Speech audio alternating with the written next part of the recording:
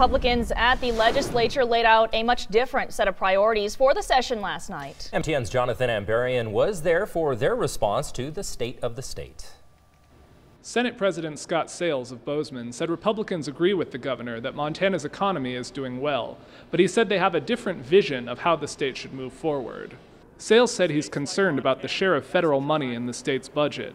He called for more emphasis on developing natural resources like timber and coal. And with the technology and the laws that we currently have in place, we can do this in an environmentally friendly fashion that doesn't degrade the great outdoors that we all cherish.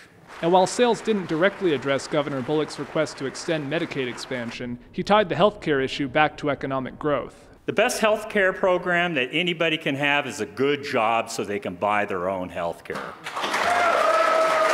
Sales also made clear his opposition to Governor Bullock's proposal to raise revenue through tax and fee increases.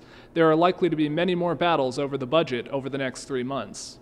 At the Capitol, I'm Jonathan Ambarian, MTN News.